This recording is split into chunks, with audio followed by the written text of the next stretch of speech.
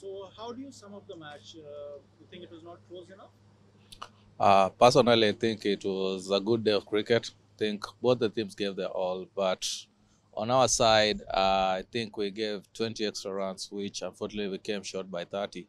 So all in all, it's just for us to learn where we made the mistakes today, and coming tomorrow we rectify them, because there's no time to practice or do anything, because we're playing back to back. So it's for us to sit down as a team, as a unit, to know where we went wrong and to quickly adjust to those things.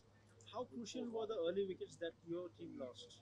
You think that for your team? Unfortunately, pretty much you depend on Alex and Dhiren to give us runs, but they didn't get. But I'm pretty much happy with the way the middle order batted there, Rakep and Collins. I think they really showed character and fight. So for us, it's a positive note having those two senior players in the team taking the mantle and trying to get the runs for the team. And you think you had a chance there when you had a good partnership going there in between? Pretty much, yes. When Rakep and Collins were batting, we thought we had a chance because they are really good strikers of the ball. But unfortunately, they got out at the wrong time. So for us, it's yes, we've lost, but we picked many positive things out of this game.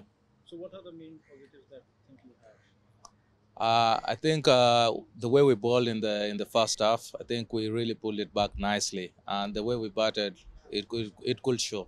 So for us going to the next game, I think there are very many positive things we picked out of this game. Okay.